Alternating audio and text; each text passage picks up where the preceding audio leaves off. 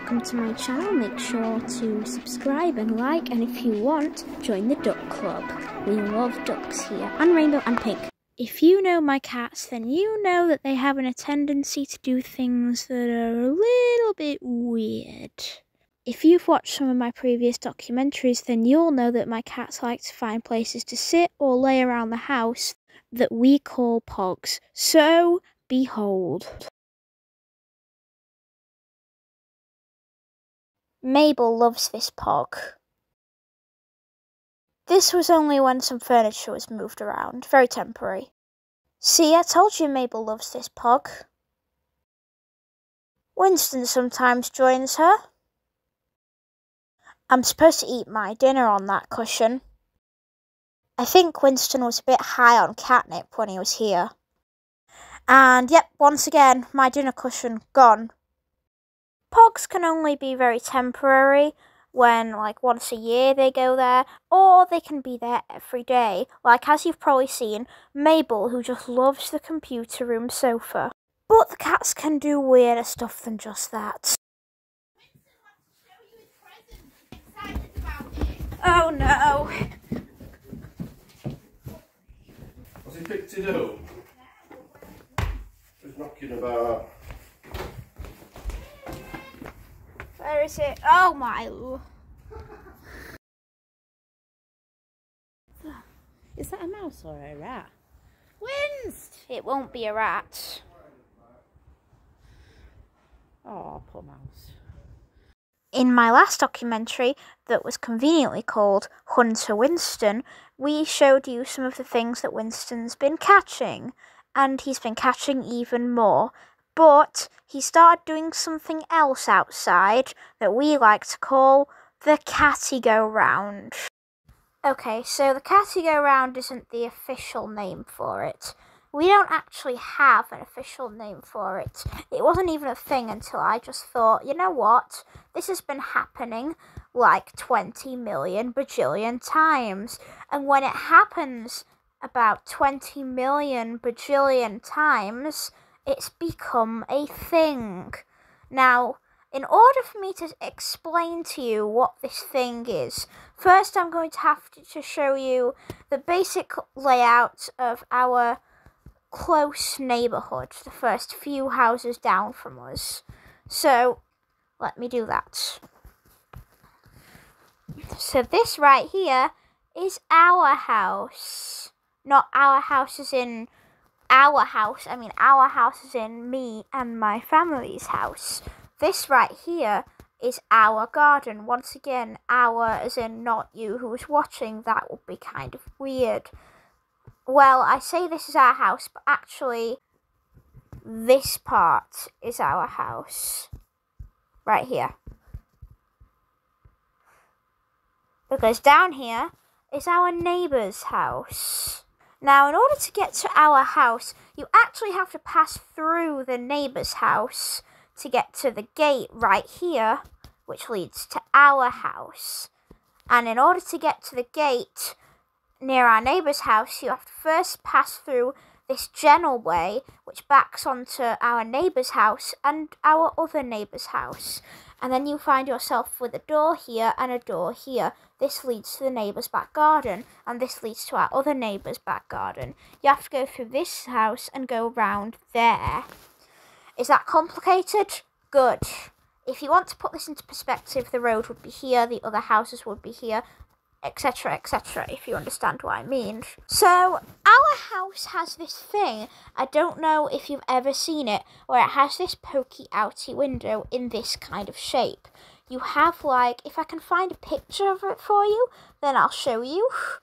And the window is basically open. Well, that's not a shock, because all windows open. But you have these side windows right here that open diagonally. So then you can have this hole to jump through. I hope I'm making sense here. Now, what the cats like to do is I'm going to get a different coloured pen so that I can show you where the cats go. The cats are let out. Well, the cats first start off in our house, obviously, because that's where they live. I think that's self-explanatory.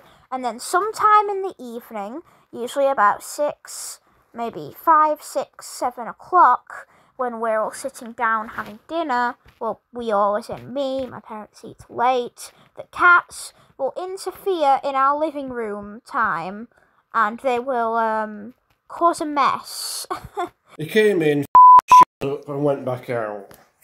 So eventually they get bored of causing havoc, and they decide to jump up on the windowsill and scratch the blinds, which Daddy absolutely hates. Western! The situation is now critical. Or whatever has to be something and-boiled Western! outside. Why do you hate it when they do that? Daddy? Because we've just cleaned them bloody things. Eventually my dad gets very annoyed at the cats, and he decides to open this window right here and let the cats out onto the pavement.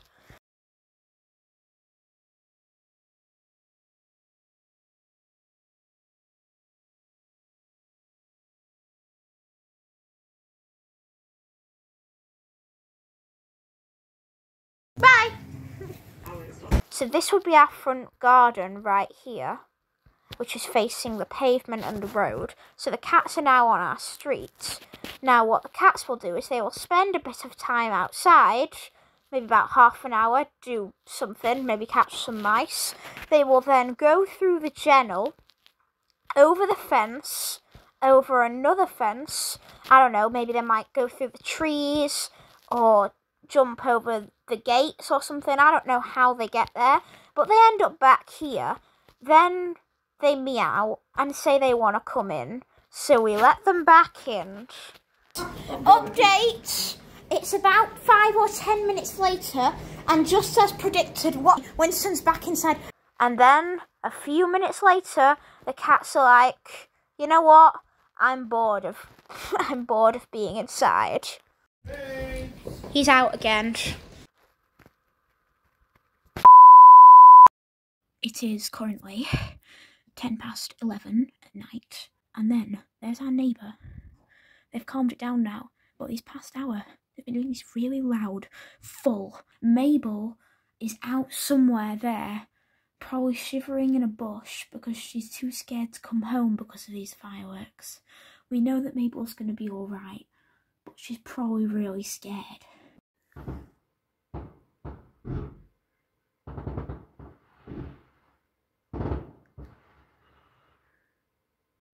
They're still at it. Well, who would even do this? 3 minutes past midnight.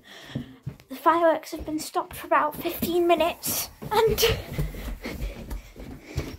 Mabes! Supper time for cats after a long, noisy evening. Well, that's the end of the cat documentary episode 5. I hope you liked the video, and don't worry about Mabel, she's doing completely fine now. The fireworks have stopped because it's a few days after bonfire night now, which is good. I talked to my friends, and apparently they've had a similar experience with a noisy person down the road doing fireworks at like midnight. Please tell me if you've ever had any experiences with this. It's apparently more common than I thought. Well, goodbye.